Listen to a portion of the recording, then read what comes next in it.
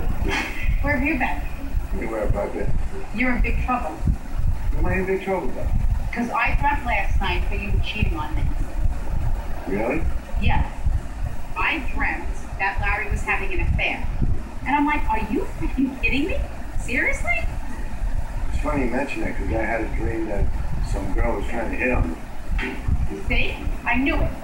Maybe I was finishing your dream. Yeah, I think you was. I think what happened is you were dreaming it and you got so flustered until like, oh, someone's interested in me besides my wife. You woke up and then I finished it after dream. Only in my life do I get in trouble for something she had in a dream. What can I say? She's crazy.